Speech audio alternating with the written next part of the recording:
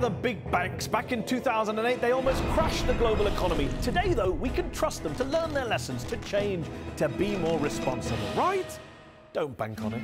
According to a recent report co-authored by President Obama's own former top economic advisor, Larry Summers, big banks are no safer now than they were before the financial crisis, and the possibility of a too-big-to-fail scenario still looms.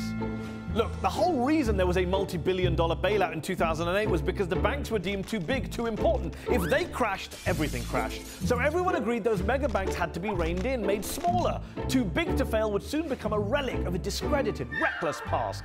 But hold on, what's this? Of the 15 banks that received the most bailout money, 11 are now bigger than they were before the recession, even after adjusting for inflation. Oh dear.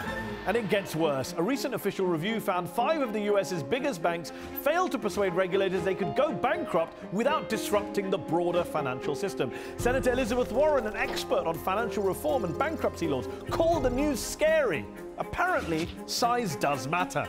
Remember, being too big to fail also means too big to jail. Only one Wall Street banker was prosecuted and imprisoned in the wake of the crash, an Egyptian-born mid-level executive at Credit Suisse called Kareem Serageldin. The rest, including the bosses, got off scot-free. Sorry, Kareem.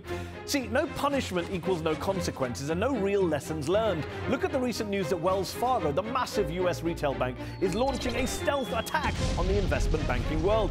Yes, the same Wells Fargo that built itself into the world's most valuable bank in the wake of the financial crisis, partly because it did not rely on risky trades or complex derivatives.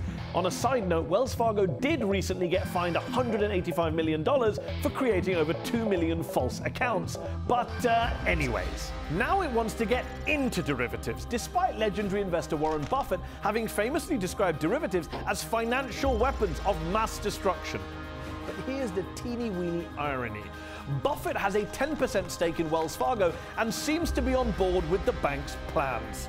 So, get bigger and bigger in size, go for investment banking over retail banking, expand into complex derivatives, and wait for the next crash. Have these people learned nothing?